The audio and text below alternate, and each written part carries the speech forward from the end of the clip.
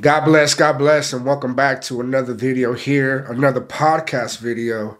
And we just hope that this is a blessing for you, for edification. And most of all, we give all the glory, all the honor to our Lord and Savior. And, got another brother here with us. Praise God. Representing the street fishing. Street fishing. God is good. Yeah, amen. So we hope that you enjoy this video and just stay tuned. Amen. Amen. So, my brother, I guess we could start it off. Just go ahead and introduce yourself. Well, my name is Luis Gutierrez. I've been serving the Lord. I give honor and glory to God, first and foremost, before we start this video. Because it might be my story, our story, but it's His glory. So my name is Luis Gutierrez, just to start it off. And I hope this testimony touches many people or people that are going through struggles and trials and tribulations. That the Holy Spirit may touch somebody out there on social media or wherever you are listening to this podcast. In Jesus' name. Amen. Amen. Now that's an introduction. Amen. All right, brother. So going straight into it. Kind of where are you from? Like, where were you born? I'm originally from Orange County, Santana, which is, Southern California. And childhood, well, it was pretty tough because my father, he was smoking rock. And I was about 5 years old. He used to beat on my mom. He used to get violent. And unfortunately, we had to leave to Mexico when I was 5. My mom got tired of it. And I ended up being raised in Mexico from 5 to 10. And that's where it all began. I never had a childhood. It was pretty tough. Mama had to go to work 2 jobs a day just to feed 3 of us. And, at age of 7, I got introduced to marijuana, smoking a little J, drinking. I was getting messed up. So basically, I never had a childhood. Yeah. Okay, man. Rough childhood. Relate there. Myself started smoking, drinking, not extensively, but introduced around that same time, about between 8 to 10. Part of my testimony I always share, most kids, they go play outside, come home, that's it. But for me, it's like one of the first things my mom did when I came home is to smell my breath to see if I smoked that. Yeah, just to make sure, yeah. And I'm like elementary school, so it's like, man. And it's definitely, it's rough because, yeah, like you say, there is no childhood. Nope. You get introduced to things so young that it just pretty much takes away, it strips you from your innocence. It does. And you no longer pretty much, even though you're still a young age, but you no longer live Think as like a child or kid. Yeah. Yeah, so it's rough. It's rough having, to have to grow up like that, because then either there's a change and then things get better and you kind of get right on track, or it's just downhill from there. And so your childhood, so up until when did you come back to the States? I came back when I was 10 years old. Okay. Actually, my dad was, calling my mom and telling her that she missed us, that he changed. And, he probably changed for maybe the benefit of him. He was still using. Yeah. But mom said, all right, since I was born here, he said, I'll pay for the ticket. And I, flew over here when I was 10. But it didn't take much for me to, get caught up in gangs, get caught up on trying to find that homie love or the father figure. Because regardless, my dad was there. He was there physically, but not mentally or spiritually, because he was still smoking rock. Yeah. And I started getting in trouble at 6th grade. Over there, we call it junior high. So it goes by semesters. I only made it the first 3 semesters, and then I got expelled from the whole district of Orange County. So around, 11, 12 years old, I was already going continuation after continuation.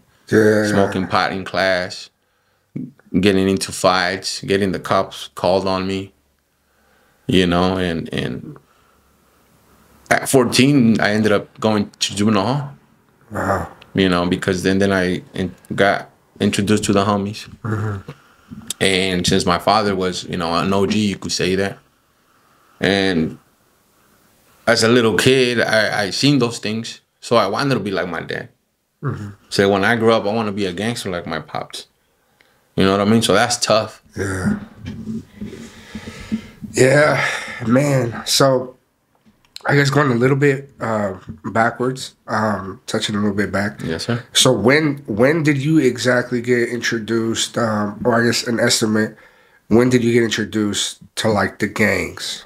At 14. At 14. So that's junior high. Yeah, junior high. So within your junior high, there was already, well, I guess you could say like, in some junior highs, there are some people that already get jumped in. I'll definitely say that. Yes, sir. But most of the time, it's the little brothers of like the older people that are, involved on it. Yeah, so definitely, but there's still that almost like that environment that is created. You get introduced and you become aware of the sides. Yeah, most definitely. So junior high, 14 years old. 14 years old. And did you just did you jump straight into it and like just start moving, active? Started getting jumped in. I kicked it with them for about first 3 months, and they just came, "Hey, homie, are you ready?" So there was a gang of us, about 20 of us. I was the youngest. The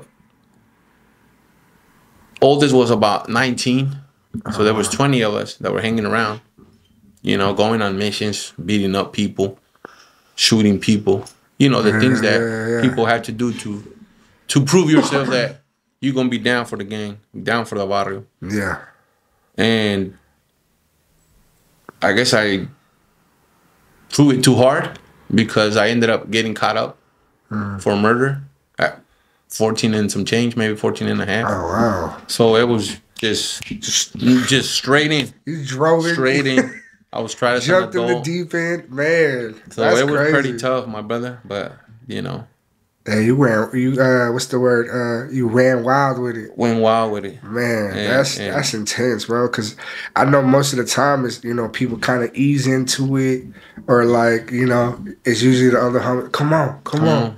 But man, it sounded like it just went straight. You just took off. Just But you think maybe that was part of because of something you was looking for, like to belong, to be recognized, or something maybe you didn't get from your pops?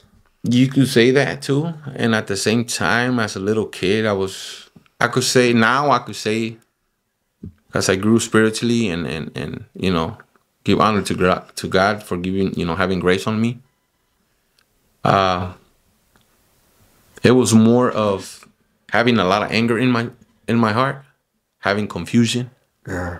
Because at the same time, by seeing him being the dad he was, using drugs and being a gang member, I wanted to be like him. But at the same time, I had everything that he used to do to my mom when he used to be aggressive with her inside my heart. And I think that's what it was more. So that's why I think I used to try to take that anger as a little kid, confused, and went too hard on the paint. Yeah. With the gang and all that stuff. Yeah, I think sometimes I can speak on that too, because that was my fuel, the rage. Yeah. Just the anger and the hurt. I know like with me, it wasn't even like if you were to take out the gang part of my testimony, there would still be anger and rage. Like, because that was my main thing. It wasn't even really like, going around, homies and stuff like that. It was just something that kind of, I fell into it. But it wasn't like, I searched it, or it just became extra.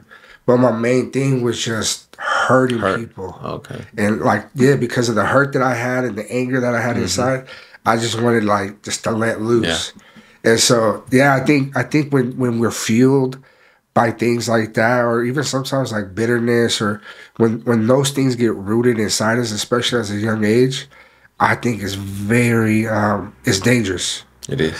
Because then, I mean, like how you say, like, you know, like what I said, it's you just let loose and just run wild just chaotic and just, man, it's just kind of flashback. No, man, but it's tough, especially, you know, like I said before, especially as a kid. As a kid, man, it's a trip. And I think even more so, it's like where I feel like, and I thank God definitely even more so, because the way, like how you're saying, the way you started, it definitely like, it's like how the saying goes, you either go, I might butcher it, where it goes, you either end up 2 places or 3 places. Either dead, in prison,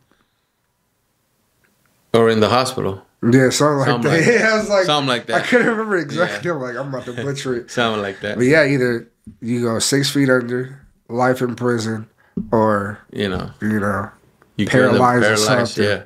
And most of them do. Like, you know, people end up wheelchairs. Yeah, and can't move. I have one of the homeboys from Antioch. You know, his brother died. He's paralyzed from head to toe. And then, you know, and it could be tough. You just never know in that gang life. Yeah. And that mentality that I grew up with was either it's gonna be you or it's gonna be me. Yeah. And that's why I chose to go. You know what I mean? Like, and because I was the youngest. Yeah. I was just a little kid, you know, a little pelon. And probably as the youngest, you probably has to prove the most. And I had to, you know, I feel like I had to be more aggressive than others because of the fact that I was younger than everybody. Yeah. You know what I mean? But praise God, man, He has a lot of mercy. Oh yeah, definitely, man. Definitely. Moving on. So, with that being said, I mean, with the things that you shared already, did you have any type of church background? Like, how was it faith-wise within your household? Well, the usual and the typical, you know, like Brother Alonso was saying, the typical Mexican or Latino Catholic culture, you know, traditional Catholic, because, you know, they used to say that, you know, they're Catholic, but they don't even go to church. Yeah. Or they wait, you know, the once a year thing and the holiday. The holiday, and then that's it. They'll forget about it the whole year, you know. Oh man, yeah, they go. What is it? Easter. Yeah, Easter and all that. Christmas. You know, all that stuff. You know what I mean? Just another time excuse. to go to church. Yeah. Another excuse to, you know what I mean? Eat and get messed up and you know all that wild stuff, man. Yeah. You know, ungodly things. No, that was just an excuse really for it. Yeah, you know? No, man, it's sad too because man, that's literally like almost your typical, Hispanic when it comes to faith. Yeah, it's typical and it's traditional. It is traditional. Catholicism. It is. It's not even like it's not, you know, like as far as like following a religion. Yeah, exactly. It's more just, hey, this is what we've been. This is what your grandparents. That's what the grandparents taught us, and that's what they introduced that to us. And it's sad too because man, I had a lot of friends, especially when I got saved. And of course, you know, when you get saved, you want to tell everybody, right? Yeah. So most of my friends are Catholic.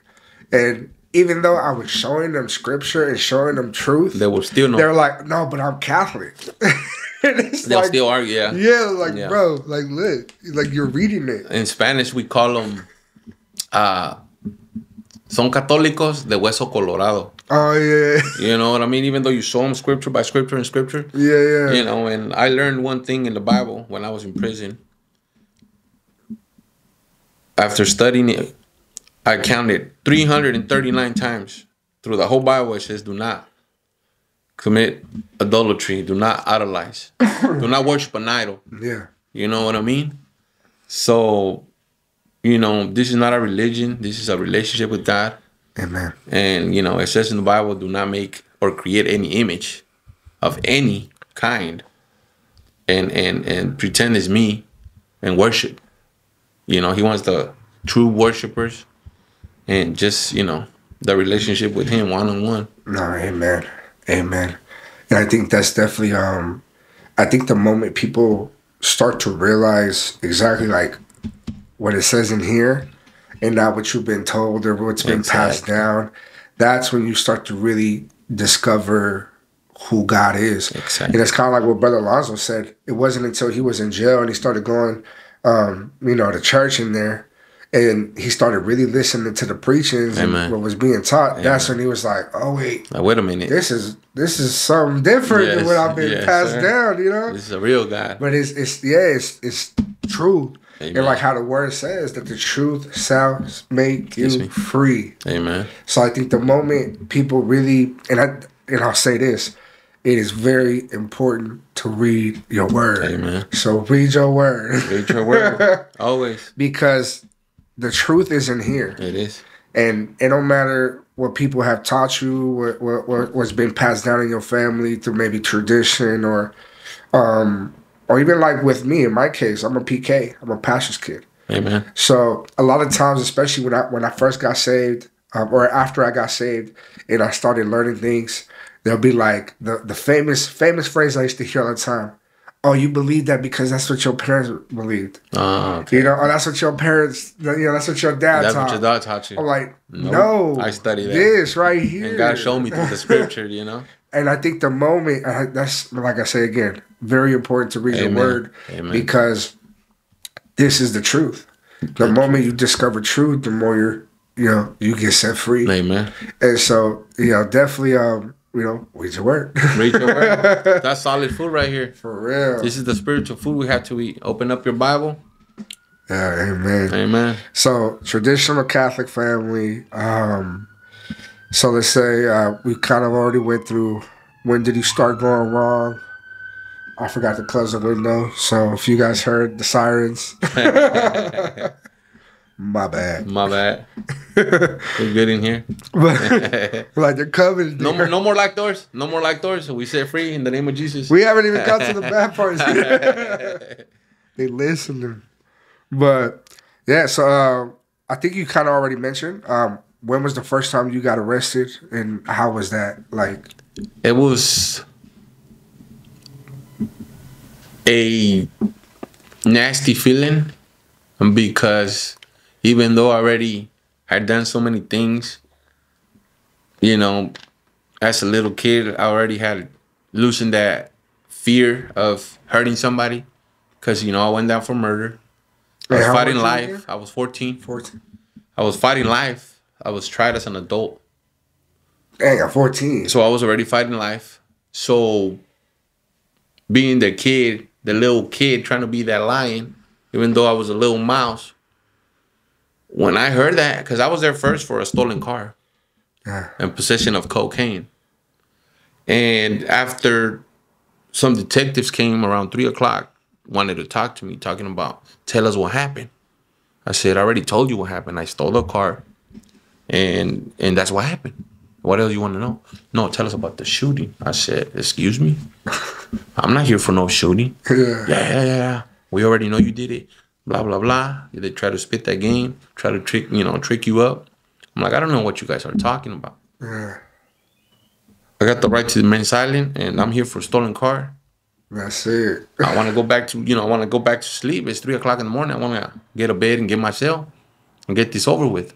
Yeah. But nah, they kept me there. I was fighting it for almost 4 years. I didn't get out till I was almost 18. I had to go to Patton State Hospital because they diagnosed me with, I don't know if it was delusional. They sent some psych doctors to evaluate me because they thought something was wrong with my head. And maybe it was. I was a little kid messed up. Used to use meth, drugs, Well, I was already at 13, 14. I was already using meth. Yeah. Smoking my dad's clavo. I used to go in his closet. Used to find the stash, and I used to smoke his crack. You know what I mean? So it was. Even though I went through all those type of trying to do bad things. When they told me I was there for murder and I was fighting life, my heart dropped. Yeah. So that's when the first time I could say that I remember about God. I said, I know there was a God. Because when I was a little kid, there was this alabanza in Spanish that used to, when I got there, it came to my mind. And it used to be, the name of the song was, Yo tengo un amigo que me ama. Yeah. So I started singing and singing. And for some reason, I asked for a Bible. And I said, God, if you're real, get me out of this. I got on my knees to start praying. Because I was in my cell by myself. I couldn't be with other groups because of the set I was from, the barrio I was from, had too many enemies. Oh, yeah. So they had to, by law, I had to put me separately, and I couldn't come out with everybody else because every other group had enemies. Yeah. So I had time in my cell, so I used to cry out to I said, please, God, if you real, show me. Get me out of this mess. And I didn't know how to read the Bible. And going a little bit back, I was expelled from the district. So I really didn't know how to read. Yeah. Coming back from Mexico at 10, so I didn't really know how to speak English. So I was learning as I was going by. And God revealed to me, it's like the once I opened up the Bible, the words used to come out. Like 3D. It was just so amazing. Yeah. Even though I didn't know how to read that much, he revealed to me what he was trying to tell me. And that's when I used to cry and just say, God, I know you're real. You're talking to me through your word. And that's when I started studying and studying and studying. And I prayed for a miracle. So that life without parole, it ended up dropping it to manslaughter. They gave me a strike. And then I pleaded NGI, not guilty by reason of insanity, because I went to the mental hospital. Yeah. So they did say there was something, psychologically. Yeah. So that helped. So I knew that was God.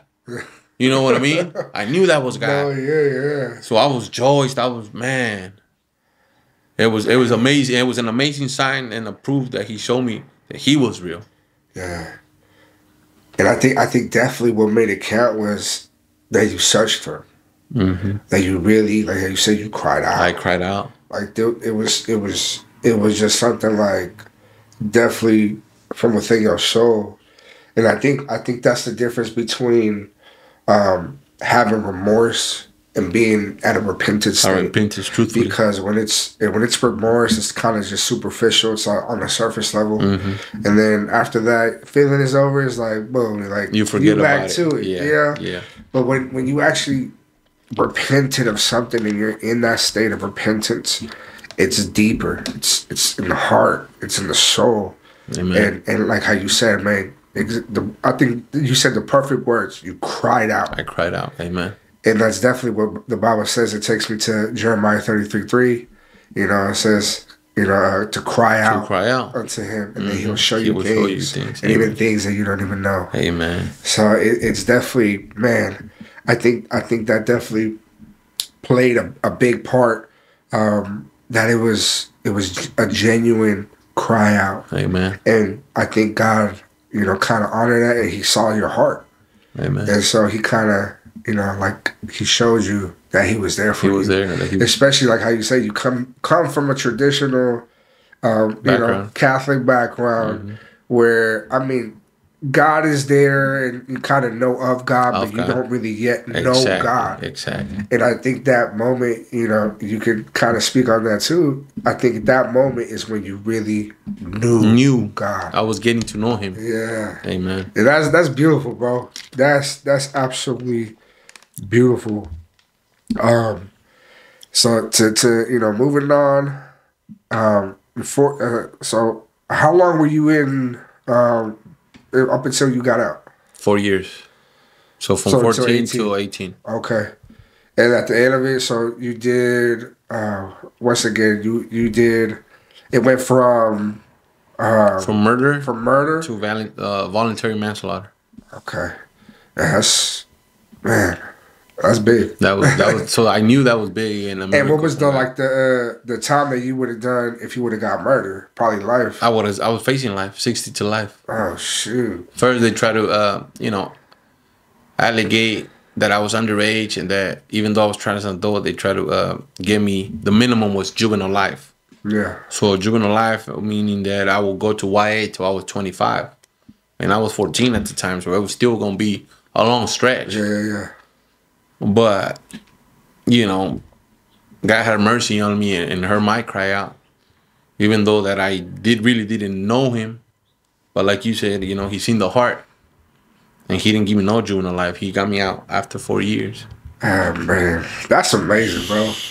Because even speaking to Brother Alonzo, the charges he faced and then just doing the little time that he did. I mean not little time, but 8 years. 8 years is but compared to what he could have got. Amen. Definitely, God came through. Amen. And the same, could be said in your situation. Amen. Where what you should have done is not what you did. Amen. And I think that's to really speak out on that. That's exactly what the whole thing where Jesus sacrificed, being on the cross. Amen. Exactly, because he did for us something where we should have gone through and should have suffered, but because of God loving us so much, Amen, that he sent his son to die on the cross so that we wouldn't have to go through that. Exactly. Amen. And that's definitely bro, that's the gospel kind of in live action in your life. Amen. Because what we should have got Amen. is not what God has given us. Amen. And he showed us mercy and he showed us grace. Always. And just the love that he has for us. Love and that. Definitely shows in the life, in our lives and just the stuff that he's done for us. Amen. So I mean, like I said, man, that's a beautiful thing. Praise God. It's you can't really say nothing else than that. It's beautiful. It is. It's beautiful what he did, what he does for us. Exactly. So, Amen. man. So after you get out for doing those 4 years, was there a change, or did you just continue? There was change in my heart, in my mind, because the things that I went through in there and what God has shown me. But again, as a young 18-year-old coming out of juvenile hall, coming out of, gang banging, like many people, they get out of jail and attempt to forget. Yeah. So I was young and dumb. I was on parole. My aunt brought me in the train over here with my mom because my mom was living in Antioch. My dad was deported, so he was kind of hiding over there. So he came back and he was hiding, in between the Mist and Orange County. So I got released to my tia. Then my tia told my mom that she was going to bring me over here in the train. So then I had to do transfer paperwork for my parole to come to the closest one, and it was here in Concord. That was the closest office. So they're like, okay, you could go. You could transfer. Because due to the fact that, my auntie said, hey, I could help you for a month or two, but I got, 4 grown kids that I got to take care of. Yeah. So, I had to, come over here, and that's when I moved. So that was the change. I said, thank God, thank you. Maybe this change is good. I'm going to a whole nother city, a whole nother, town. Maybe that will help me to change and show you the God that I really want to change.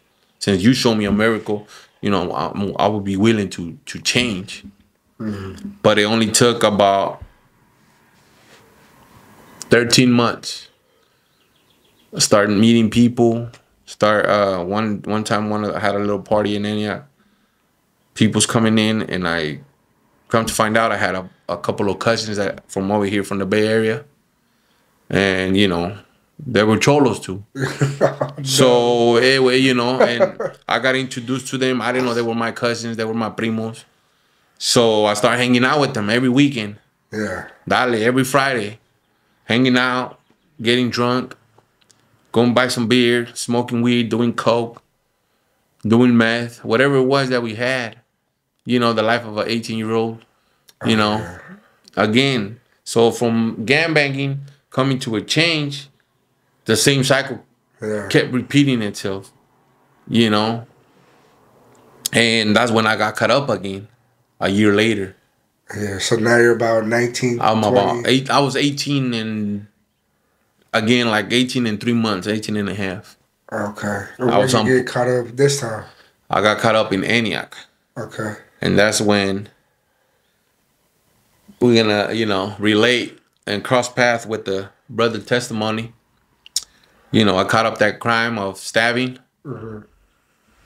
And in Antioch on Eagle Ridge, you know, and we were out there drinking, hanging out with some girls, and we seen some guys by the stop sign. I mean, by the bus stop, and we drinking, we just going around, and we saw somebody from the other side start throwing gangsters at them, you know, and we busted a Chicano U-turn. I got off. They took off running. I was drunk. It's kind of buzzing, but I don't know. Somehow I caught up to this guy. I pull up my switchblade and start stabbing him. You know, and after the stabbing happened, my boy is over here trying to rob a white boy. And I'm looking and a lot is going on. And I'm like, what are you doing? Let's go. Yeah. He was like, nah. I'm going to rob this dude. He don't want to give me his backpack. I said, come on, bro. Are you robbing him? Are you asking him or you demanding his stuff? So I look, all this and that, and I'm like, 1,000 things are going to my mind. I'm like, man, I just did this thing. This boy over here making it hot. Let's go. So I said, man, this is how you do it, bro. And I walk up to this dude and I socked him. He dropped. Took the backpack, took his shoes. And bounce. We supposed to get a ride. They dropped us off about a yard, probably like a block away from the crime scene. Yeah. At the park. Oh, man, I was tripping. No, they're going to come get us. Oh, man, it was bad. This dude walks up and says, you guys are okay. Because somebody said they were going to call the cops. Yeah. I'm like, yeah, we good. You know, they were all drunk, the girls and all this other stuff. As soon as he said that, the cops showed up. And, you know, they put the handcuffs on. They're like, you're not arrested. You're detained. Mm-hmm. And as soon as they put the handcuffs, they hit the radio. We got the 10-4. We got the description of the suspects. Yeah. And here we go. Here we go again. I'm in the back cop car. Please, God, don't let these guys take me.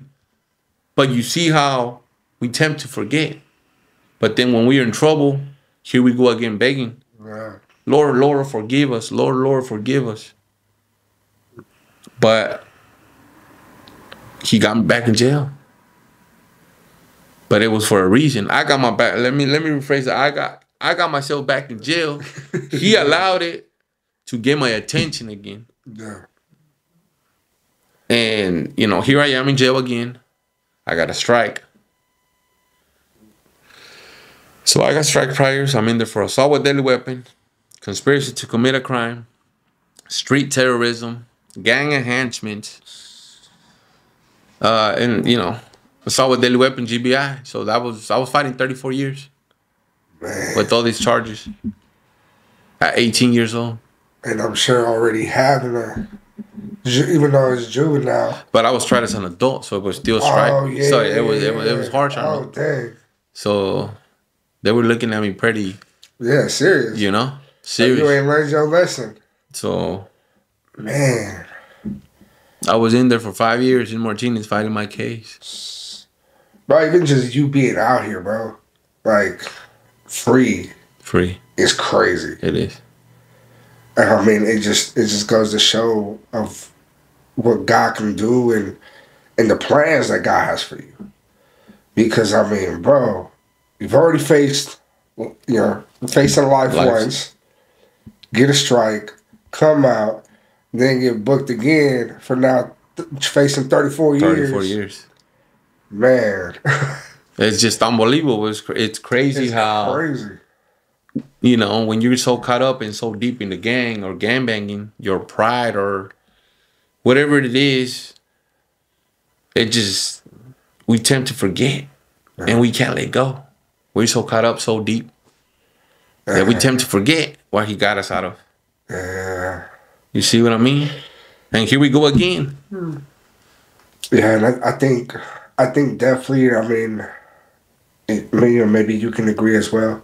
I think we're definitely, what I guess where it started the wrong direction would be you probably hanging out with your cousins. Yeah, it was.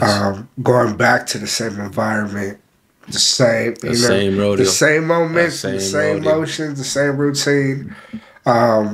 It just basically just getting back, back into the business. Back to the business. And I think, the moment we do that, we forget. We forget what God's done for us. We forget the things we kind of, Well, we just asked before that, Well, we just asked, Yeah, man. And I think, like, if I could share the thing that I think, and I thank God. I thank God for allowing me to have realized that, to have that in my mentality. So the thing that I around 18, the thing that I came to realize that if I went back into the same circles, because when I was getting in trouble, I was in Sacramento. Okay.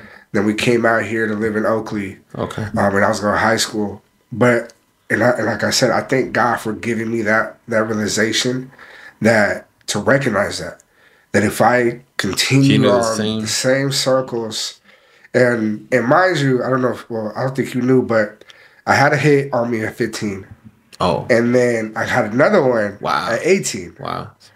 And so I realized at that point, because you were like, the same situation, bro, like, oh no, not this. Here we go again. Yeah. And even telling my mom, because when I was 15, I had to move to my grandma's. Mm-hmm. And I tell my mom, like, hey, so I got people looking for me again. I think we need to move. Yeah. And so, that's it. It wasn't until that happened, like, oh, God. So, I need help. And so, but, I thank God that he gave me that realization where I recognized that if I went back or continued into the same circles, the same environment, that the path that I was heading was going to be prison life. Okay. Most likely. Most likely. And I mean, that's part of my testimony too. Amen. I had the spirit of death really on you. Just Amen. And so, and I can relate. Yeah, man. And so, it's something that I thank God that he realized it. And what I did because, or what I felt I needed to do was just completely cut off everything. And basically what I did, I disappeared. I stopped going to the high school that I went to, because at the time I was going to Freedom. Okay. I stopped going to Freedom and started going to, what was it called? Independence. Okay. In Brentwood. Independence, good, yeah. Across from Liberty. Mm-hmm. So I went there, but I completely, I didn't tell nobody. You were just fresh, new. Boom, just disappeared. I just stopped going to Freedom out of nowhere. That's it. And I changed my phone number. Everything. Got off social media. Just literally disappeared. And that's something we have to do that. Yeah, but I realized that was something I needed to do, because I knew if I still started hanging out with people, going out to people, it was going to end up in the same circle, the same especially because even around that time, bro, or before that time, I remember part of that whole hit thing. I went to school, because I was still in high school. Went to school, and one of my friends was like, hey, good thing you didn't go to that party, because dude that said he was going to do something was there, and he was telling everybody. See? God was... So then I was like, all right. You see the outcome of it, okay. That's that also helped, man. If I continue on and start, still going to the kickbacks, start going to the parties. You was going to get caught up in that. Yeah, eventually, sooner or later, that was definitely. I realized prison was definitely not somewhere I was gonna go. It was definitely. That was definitely 6 feet under. Yeah, 6 feet under. Especially because like what I shared with Alonzo, you know, teachers was telling me that you're not gonna make it past 18. Wow. You're not gonna like. So it was literally. It was to me. It was basically they were manifesting it on you because you know words. And I received it. And you exactly. So you know even the teachers were telling you this.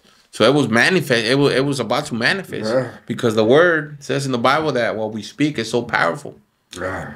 You know, if we speak to it in insistence, like an example, prophesy over kids that they're gonna, when they grow up, they're gonna serve the Lord like us, and they're gonna, you know, be an evangelist, whatever position that He puts them, that we declare that they're gonna serve. You know, and it comes to come real because we believe that in our hearts, but we're not just believing it, but we're speaking it. And you know, and once you speak something into it's like the thought.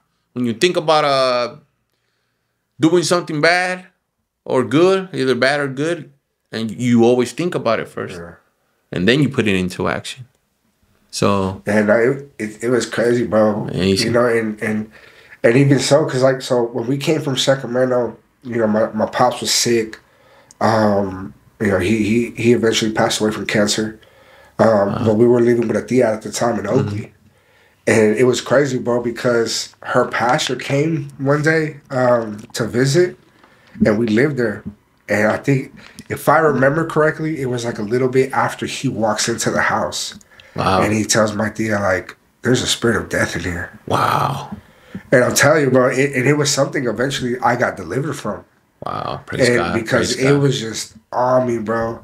And, you know, really trying to, and I've almost, and this is like part of like what I tell people, man, like when you've almost died as much as I've had, like, bro, I'm almost drowned at 4 years old, almost drowned at 8 years old. Wow. I've been in, I can't even tell you how many car accidents I've been in, including the one 2 years ago. Man, just, you know, and the hits, I've had 2 hits on me by the time I was 18 or before I was 18. Wow. And so just, man, the death was on me. And it was, I think part of it was, well, not even part of it, all of it, I was going to say most, but not even most, all of it. Everything. So I don't know, I don't think I shared with you, but I used to be into the cult. Oh, was you? Oh, I didn't know. So I was like into rituals and blood packs. Blood packs and all that. And so, bro. So you was death was definitely. Most definitely, you open a spiritual door. Oh yeah. You know, and that's critical. I've been through deliverance several times just because of everything I welcomed in. Yeah. And yeah, man, it was a crazy time, and that's part of it. Yeah, definitely. I thank God for allowing me to recognize that if I didn't make those changes that were that cut off of just everybody, because at that point in time, I knew that I needed to change. I needed to change. That was a must. Otherwise, I'm gonna die. Amen.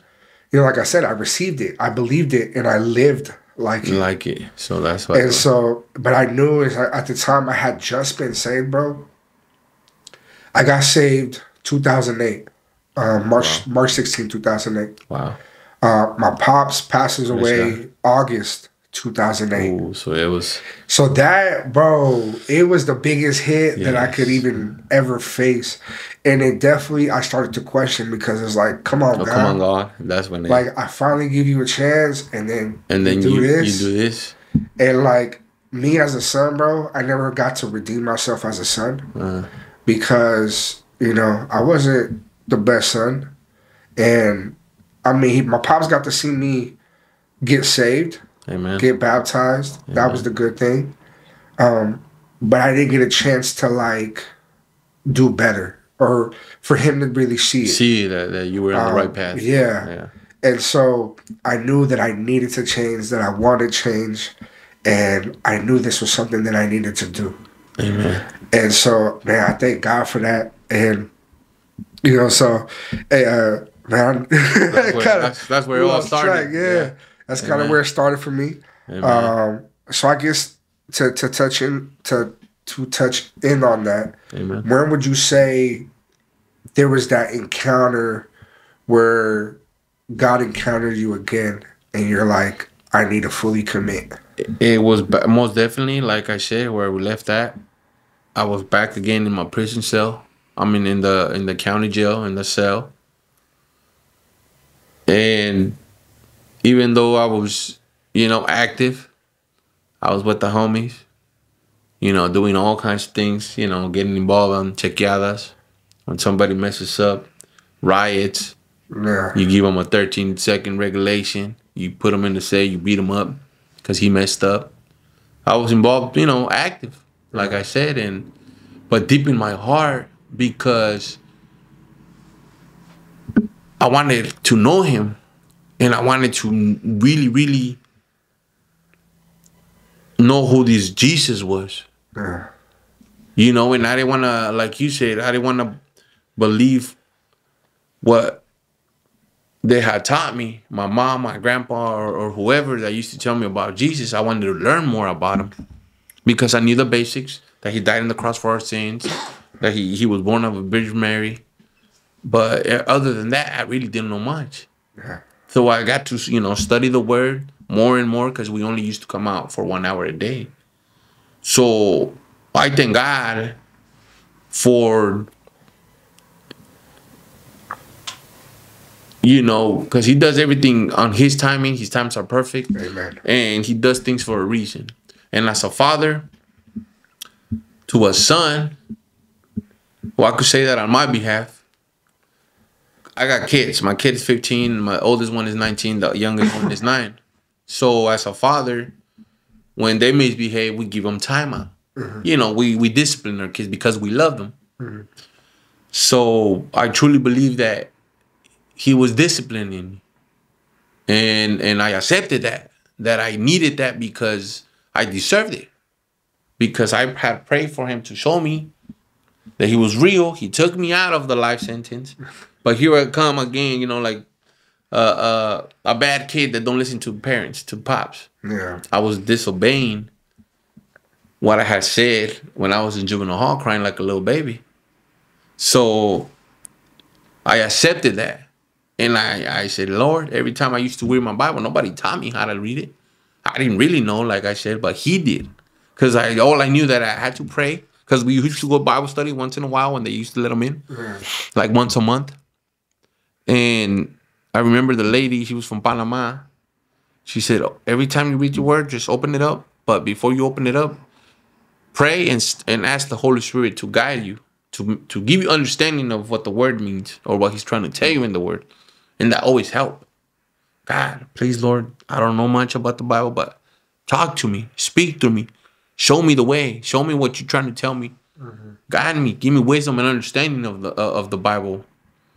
And little by little, 5 years passed by. So I was eating food. I was, studying the Bible. Yeah. And that's where I could say that my prayers were at nighttime. Please, God, just give me another chance. Please. It won't be like the first time. Now I'm getting older. I'm fighting another strike. I want a family. I want kids. I want a wife. Those are desires of my heart, Lord. So maybe that could help me change. If you give me that, I'll show you, Lord. And 5 years later and all that good stuff, I took a deal. 5 years time served. I took another strike. And I was released from county. And a month later, here we go. I met my wife.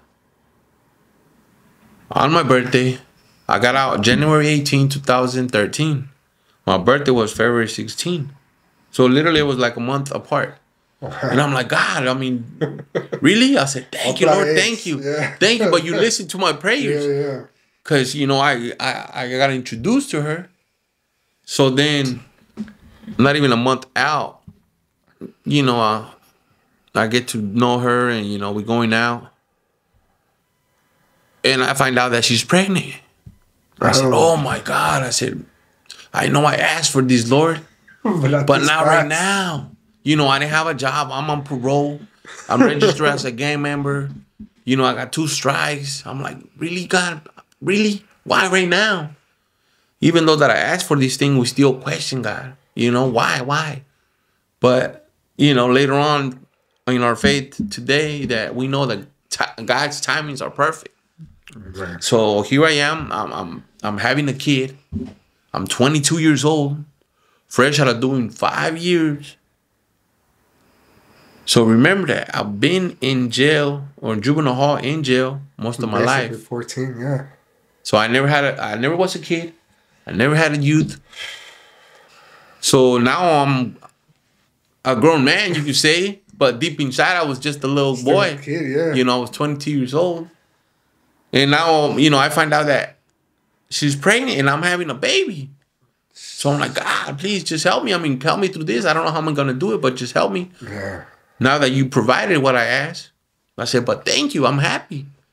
So little by little, you know, the 9 months of pregnancy, every time, you know, we used to get a little tipsy with my wife and, you know, smoke a little J, start smoking cigarettes and hang out with my brother-in-laws on the weekends. We used to say, babe, you know what? We can't be doing all everything that we do. We can't do it all of our lives. I said we have to repent because the kingdom of God is at hand. Amen. And that was I was talking about 2013. So she used to call me crazy. She laughed at me and like, you're crazy. What are you talking about? I said, something big is coming, babe. Yeah. I said, God is coming back. We live in the end times. And that was 2013. So I started, you know, maybe a little tipsy or, you know, the weed was hitting me or something. But that's all I knew. All I knew was jail and Bible. Yeah. So even though I was probably, you know, on drugs or intoxicated, I used to, for some reason, I used to always talk to her about, you know, the Bible, that there is a God. She used to be like, you're crazy. Who baptized you? Who baptized you? I said, I don't know. No, then you're Catholic.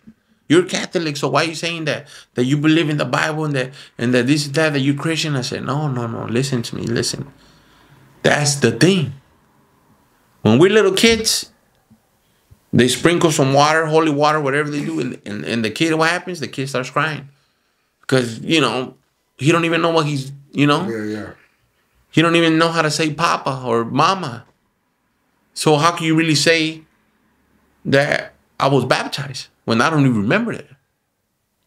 You know, and baptized meaning you are acknowledged and knowing what you're accepting. Meaning not just the baptism in water, but accepting the Lord as your God and your Savior. Amen. You know, so it was back and forth. The baby was born. Still kind of, even though I knew the scripture in my heart, I was still, you know, in between smoking meth, gangbanging. I was still on parole. Getting caught up in things. So, still getting in trouble. So I guess fast forward, when would you say you started, you know, going to church, you know, kind of really taking your faith serious, like going to church, you know? See, after that stabbing and nothing happened, we moved to Antioch on Delta Fair. Continued to do the same things, drugs. But out of nowhere, this old man comes. His name is Jorge. So this old man, Salvadoran guy, he passed away, unfortunately already. One Saturday morning, we're going to the buffet in Concord, here in Concord, to the hometown. Or the new one. Oh, yeah. Yeah, I forget the name. So I turn on the car, you know, I'm putting the seat, the baby seat in order. And it's Saturday morning, and I see this old man going like this. Like he's looking for somebody now. And I'm behind him, and I'm like, well, who's he looking for? I don't see nobody. He turns around and he's like, oh, I was looking for you. Te estaba buscando a ti. Yo? So I really thought he was kind of, you know, cuckoo in the head. I said, nah, está loco, you know? He's like, cipote, eres de la Mara Salvatrucha. I said, no, yo no de la Mara, no. Entonces tiene muchos tatuajes. So, you know, he was a good charisma. He was talking to me, you know, knew how to talk to me. And he was funny, so I'm like, no. So then he comes out of nowhere from left field. Do you know about the Lord Jesus Christ? I said, amen, my brother, amen, I do. Yeah. So it got interested. It broke the ice. He was like, okay, tell me something about the Lord Jesus Christ. I said, I know the Lord Jesus Christ died on the cross of Calvary, rose on the third day for your sins and my sins. So meaning that if we believe in our heart that he is the Messiah, that he is Jesus Christ, and that he died for our sins, and we accept him in our heart as the Lord and Savior, and come to repentance, that he will forgive us for all our sins, all the bad deeds that we have done, and that we should never perish, and that we should have everlasting life. So he was like, gave him the whole gospel. He said, you know, he was like, oh my God. He said, entonces no eres tú de la Mara, tú no eres cholo. Le digo, pues no soy. I'm not. I am not. I'm telling you. And I told him, I said, you know, some people always quick to judge the book by its cover. Yeah. But without knowing that person, you know. But that's how I know about the Lord Jesus Christ. Yeah. So he started praying for me. At the time, I was still struggling because I was on parole still. It was the second number I had. And I didn't have a job at the time. So, you know, I said, I need prayer. All right. Do you believe the prayer is going to come true? I said, amen. He said, lift up your hands. He touched both of my hands. He started praying. God, please, God, hear his prayers, the desires of his heart, his needs. He needs a job. He believes in his heart that he will get this job. And that you continue to manifest and show him that you are the Lord Jesus Christ. And, you know, he prayed. I said, amen. A week later, I got a job in McDonald's. Oh, you know, okay. so I would say, praise God. Yeah. I told my wife, hey, this old man, remember he came? Yeah, I said, he prayed for me. He said if I had faith, you know, getting a job, that I was going to get it. He was like, that's weird. She didn't, you know. And I said, well, praise God, he did that. Yeah. And then, you know, I was working in Mickey D's. I was in McDonald's. God was good. And, you know, still half-stepping it. He disappeared for about 3 months. And I don't know, in the miserableness, I'm still using meth, even though I was still working. My brother-in-laws lived there. So it was hard to break that circle because they were users. Yeah. And to this day, they're still using, you know. And I pray for them that the Lord Jesus Christ, through this testimony, may help them and reach them when they see it, if they see it.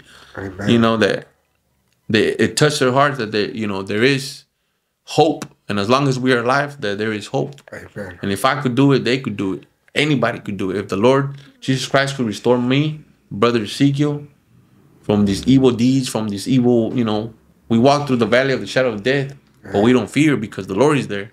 He already died for us. He already took the keys from death. So, yeah, it started all like that. He invited us to church. Yeah. He said, I invite your whole family.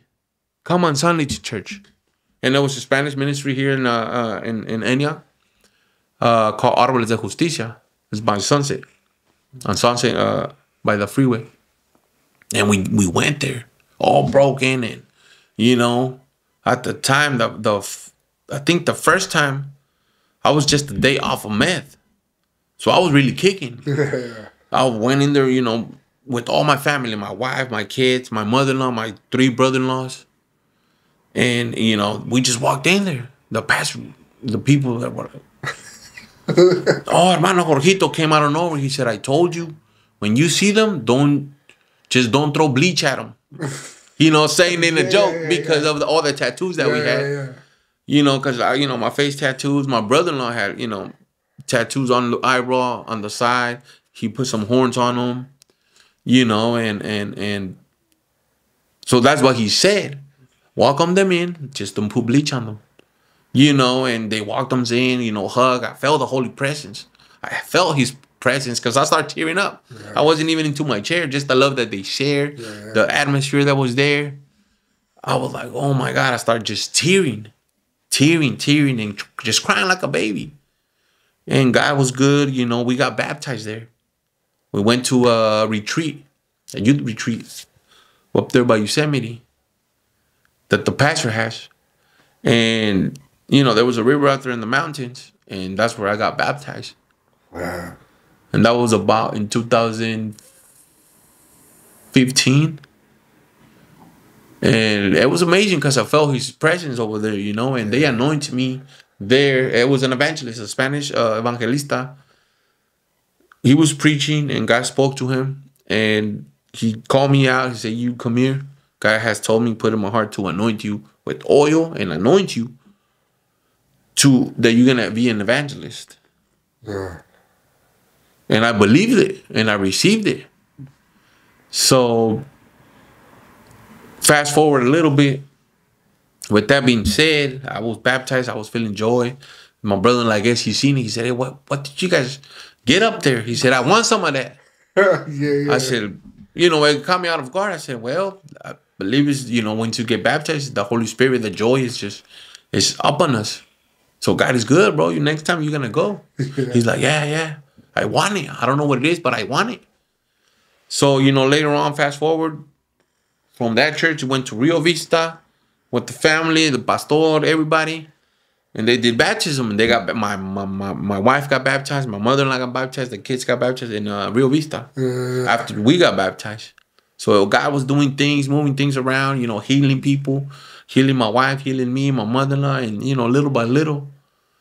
And it was the process, but at the time we were beginners. I was still stumbling. No, yeah. And I, you know, I kind of was, you know, and I fell again and went to prison. I went to prison again for third or fourth time. Yeah. So I went to prison and I ended up doing 4 years and a half. On top of whatever, you know, I really don't know how to count, but if you guys do, basically my whole testimony was that I've been more locked up than out here. Yeah. So, man, so you went in what, 2015? 16. 16? After I was baptized. You got out what, during I got out 2021. 2021. After COVID hit. We were on lockdown and had COVID. Man, so you basically have only been out, what, 3 years? This time, yeah, man. Boy, entirely of the whole. Yeah. Man, so I guess to touch a little bit back. So 2015, you go to a retreat. You get prayed for, basically anointed. Anointed to be an evangelist. Amen. Prophesied to be an evangelist. Amen. And so this is where the story gets fun. Amen. Amen. Gets fun. Amen. Because I remember, you know, we kind of spoke about this when we went to eat. That at first it was kind of like almost like it was kind of like, I think your wife mentioned it. Amen. Where she was like, him? Yeah. Like, after like everything, and he still get locked up? Yeah. I was like, oh yeah, the evangelist is locked up. Yeah. So yeah, but that's what makes it fun because and it's all God because the word was given. You know, that prophetic word was given, like you said, you received it. I received it. You believed it. And to be anointed that, and like I said, it gets fun because fast forward, let the people know what is it that you're involved in right now. I just want to give honor and glory to God.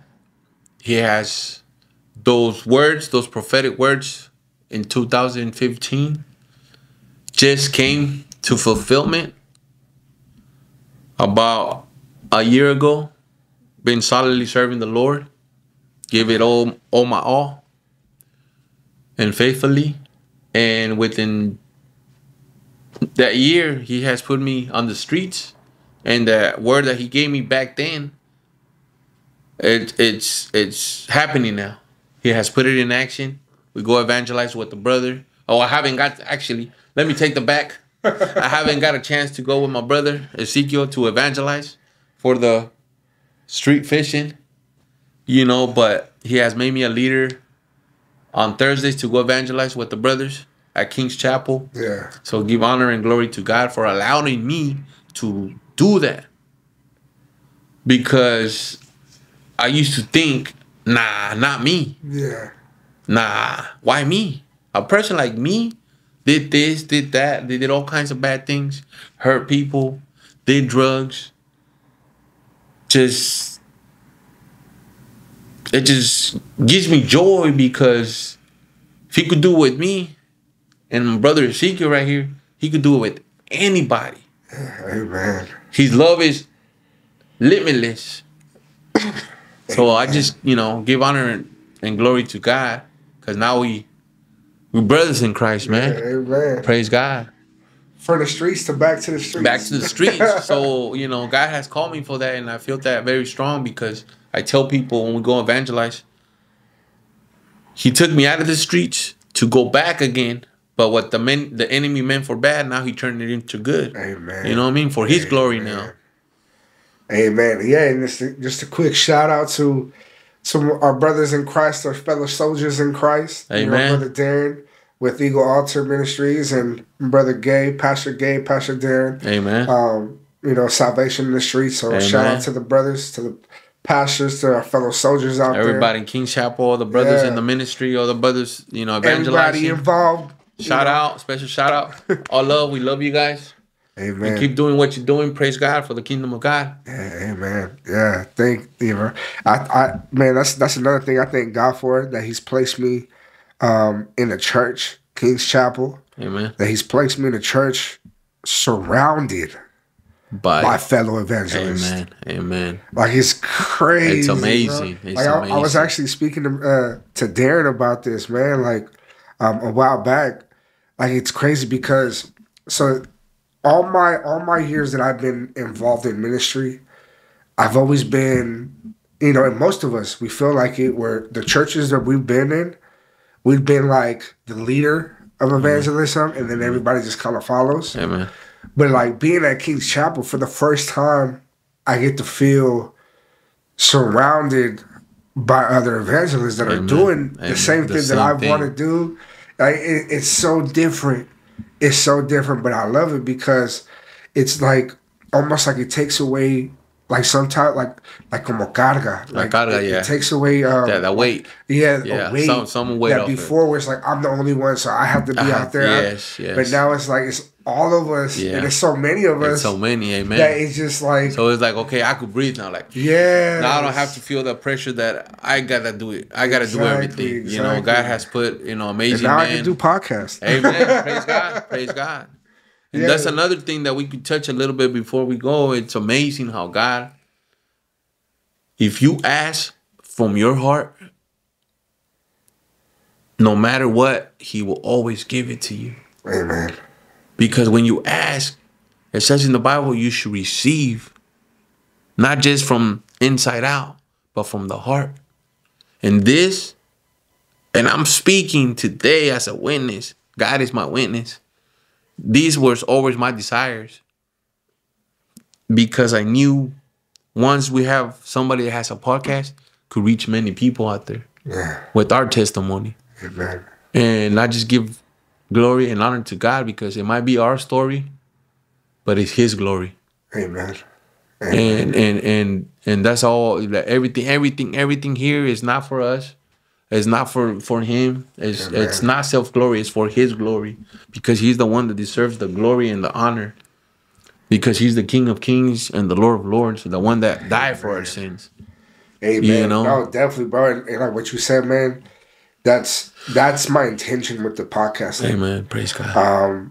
You know, I recognize that God has given me a platform. We're almost to 800 subscribers on YouTube. Amen. Praise God. I have about just under 5,000 on TikTok. Praise God. And the thing is, like with me, and I tell this to people all the time, where my mission is not to grow street fishing. Like, I could care less if people even join the team, you know, quote unquote, street fishing. because my goal is to expand the kingdom. Amen. And that's all that matters. Yeah, and if God has given me a platform, then I don't want to use the platform to grow myself or to promote myself. That's why on any of my social media, whether it's TikTok, YouTube, Instagram, or Facebook, I'll post other people sharing stuff. Amen. I seen that, and I seen that because I want because I understand that the words that some other person might share, another brother or sister might share, might not be something I say, but what they say at that time might reach, hundreds, maybe even thousands. Amen. Like I have a video on Instagram of a sister where she's out there with the street preaching. Amen. Has 20,000 views. Wow. That's not me. That's the Lord. But it's up there. It's up there. See what because that's what I want. Because I want souls to be saved. Reached. Yes, to be saved. And on the back of the shirt, it says souls. My only mission is soul fishing. Amen. So that's the thing. It's not for street fishing to grow. It's not for me to be recognized to, get some type of famous or whatever. My mission is souls. Amen. So if I can bring people, to share testimonies, to share a word. Praise God. So someone that is out there listening can be edified, can be touched to the point where they see God. That's what I want. Amen. That's my intention. Praise God. So I thank you, bro, for coming on here to share your testimony, to share what God has done for you, because, man, he's done a lot. A lot. And that's more than one chance, and how they say out there, more than a second chance. Yeah. He gave me many chances. Yeah. And I just, I want to thank you for inviting me to share the testimony. Amen. And like you said, we're in the same purpose, we're in the same spirit, and an agreement that we're not here to make us famous. It's for the kingdom of God, to fish souls. You're taking the job of Peter. He was no longer fishing fish. Yeah. He said, he took him out. He said, I'll make you a disciple, but now I'll make you a fisher of men. So, praise God, man. And the verse is on the shirt. Amen. See, Matthew 4:19. Where Jesus tells Peter, Amen. Follow me, and I'll make you fishermen. Amen. And that's what we're doing. We're in the same page, and for the kingdom of God, keep doing what you're doing, my brother. God is good, man. Appreciate it, man. And so, with that said, we finish off. And once again, thank you guys for watching. Hope this was edifying. And anybody watching out there, don't ever think you're too far gone. You're too deep in.